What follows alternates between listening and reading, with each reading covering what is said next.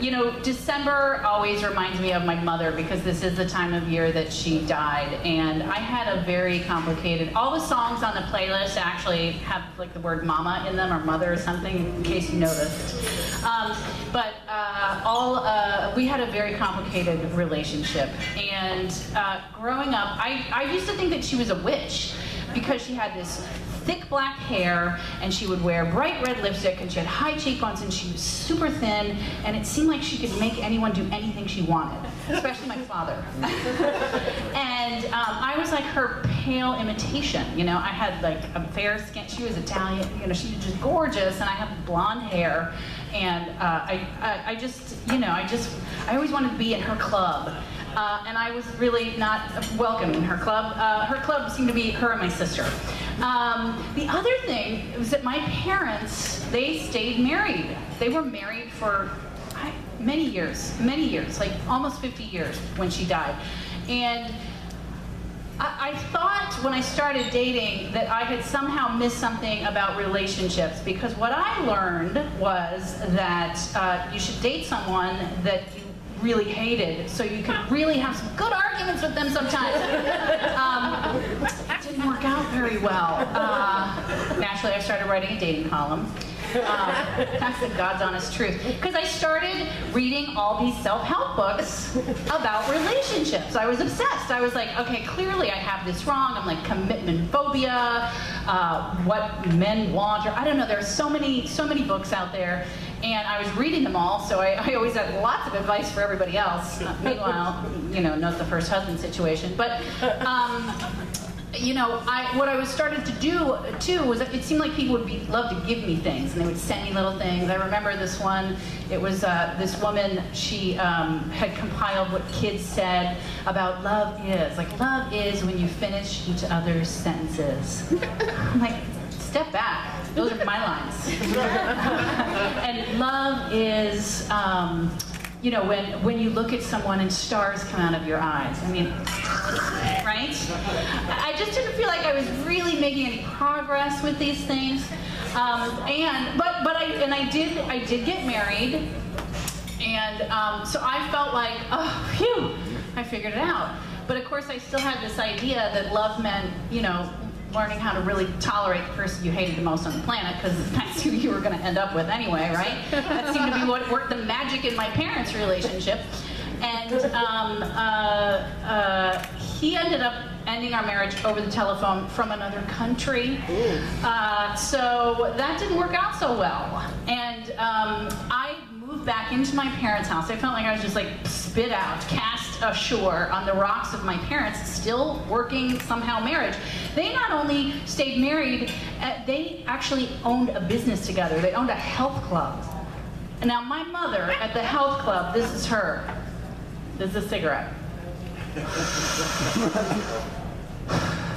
Your father knew I didn't like to exercise when he met me. Welcome to Holiday Health and Racket Club. Can I help you? But I was like, what is going on here? And you know, I ended up moving to New York City, where that was again trial by fire. Oh my God, I did online dating there, which was crazy. I met so many wackadoo people, had so many experiences. I hung out with the polyamorous because I thought, okay, like Margaret Mead, I am gonna figure out how this works. Yeah. I'm gonna study the mating behavior of these people, completely ignoring the fact that I'm kind of a serial monogamous. That didn't work out so well either. You know, and I really wasn't having any luck. Also, at the same time, I kept going back and forth to India. I was constantly like, okay, I'm gonna go. It wasn't exactly eat, pray, love, because I knew that the answer wasn't gonna be a fucking relationship. I couldn't go from a failed relationship to a perfect one. I needed to get right with myself. And I kept going back and forth to India, and I was looking and looking, and I would go to these spiritual festivals. I went to Osho. Did any of you guys see that Netflix documentary about Osho, speaking of cults? I went to another cult, Balanced View, Wild Country, thank you. I went to another cult, which is where I kind of got the insight. Like, I see people lining up for $4 vegan cappuccinos, and I realize this is ridiculous. I'm in the wrong place. I mean, I actually liked what the the message this cult had to say, which was basically regard all incoming experiences as data and just allow the data to wash through you. I know, it sounds weird, but it was working for me at the time a hell of a lot better than everything that happened was like something that was incriminating me in some way. So, you know, data, fine. And I actually start dating some people in real life back in New York City, and it's very exciting. And then my mom's cancer came back. I didn't mention the cancer before. That would have been helpful. It doesn't matter though, because cancer is cancer, right? Yeah. You get cancer, and if it keeps coming back, it's bad news. And it was bad news. And so I just left New York City. I mean, I didn't tell anybody I was leaving. I didn't have any kind of a goodbye party. It was just like, I gotta go home. And I told these guys that I was dating, I wasn't dating anybody seriously. I was like, I've gotta go, and you know, whatever.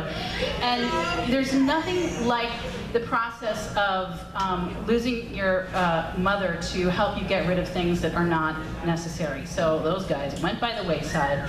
And you know, I started to really notice my family and how we function or don't function that well together. We're so different. We can recall the same thing that happened, and to me it was like the most fun, and to my sister it was the worst day ever. We even have photographic evidence of this though, because there are all these pictures of me, and I'm like, hey, and she's like, ooh. And my dad is just completely out to lunch. So my mom is in hospice. My sister is posting these chirpy things on Facebook, like, Mom's doing great. I'm like, she's in hospice, we're at the end. And my dad, he's not spending less and less time in the room with her. And the night that she died, I know that she waited for my dad and my sister to go home.